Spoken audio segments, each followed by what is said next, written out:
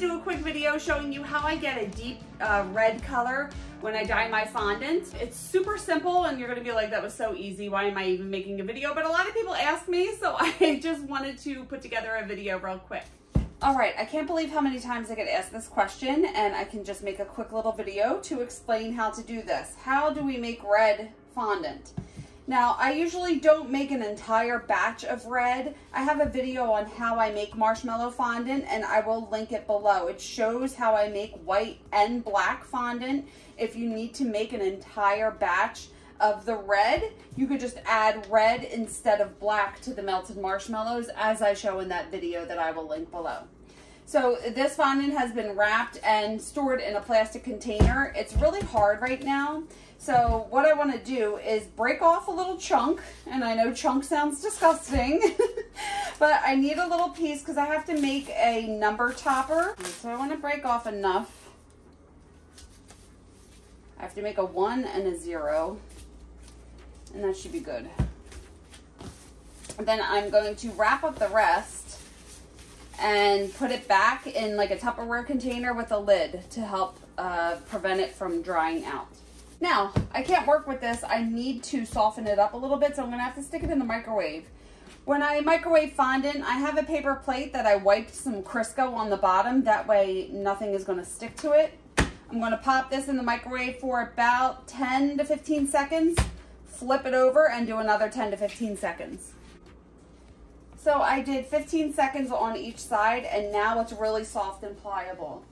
I have cornstarch in this little shaker. It's not powdered sugar. Powdered sugar is going to make everything sticky, so I prefer to use cornstarch when working with fondant. And I also have some shortening. So both help prevent the fondant from sticking. So I'll wipe a little shortening on here and in my gloves and just start to knead this together. If you happen to put this in the microwave too long and it's really, really soft, just let it sit for like, I don't know, 5 to 10 minutes so it could start to cool down a little bit, and then you'll still be able to use it. That's why I like to just put it in at short intervals. I always mix some Tylose powder or CMC powder. It's the same thing. Mix some Tylose powder in with your fondant. It's going to help your fondant hold its shape and not be so soft. So this is, gosh, I don't know, 3/4 pound of fondant. I don't know, a pound of fondant. And I'm just sprinkling a little bit on there, okay? And then just knead that all together. And now we are ready to add some color. Now, believe it or not, I just use a lot of coloring to color my dark fondant. This is Super Red. This is Alan Tetriel brand. I'm not sure if he still makes this, but any brand, I use AmeriColor or Chef Mate or whatever the other one is. I use any brand of coloring, just Super Red. So I'm going to squeeze a bunch on here, okay? And then I'm gonna keep some Crisco out on the counter so I don't get red all over the place. Get it in your gloves, wipe a little more down on the countertop, and just knead this all together and see how deep the color is. And look, this looks really good. This Super Red is really intense. So, I mean, I did use about a tablespoon of it for this, but it really deepens the color. When you add a lot of color to fondant, it tends to soften it up. Like, it's really soft and stretchy right now, okay? So if you wanted to use this, you just have to add a little more Tylose powder to it. This is just what I do. After I add the coloring, sprinkle a little more Tylose powder on it. It's about a ½ teaspoon. And just knead that together. And this is not ready to be worked with yet.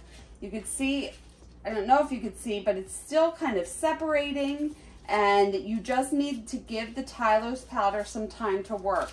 So what I would do is just roll it up into a little ball and put a little cornstarch down and just set it aside for 15-20 minutes before you start to work with it. And if you don't want to use it right now, you want to store it for later, just get a piece of plastic wrap,